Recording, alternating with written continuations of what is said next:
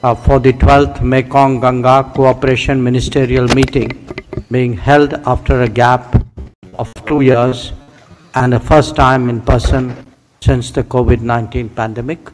My special greetings to our colleague from Vietnam who couldn't join us but who is there through a virtual presence.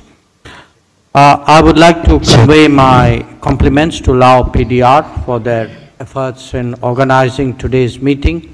As MGC co-chair, I would also like to express my particular appreciation to Thailand for their invaluable support in convening the meeting today in Bangkok. Dear colleagues, the Lower Mekong region holds immense significance for India, both in a historic sense and in a contemporary one. We represent ancient river civilizations of this continent. Peace and prosperity in the region also plays a pivotal role in realizing Prime Minister Modi's vision of security and growth for all in the region under India's Act East policy. The Mekong Ganga Cooperation holds a special place in this region as the oldest sub-regional cooperation rooted in the rich historical, geographical and cultural ties among our 6 member countries.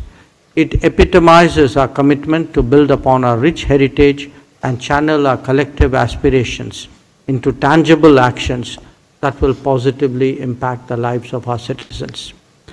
Our commitment extends beyond rhetoric. It is grounded in action.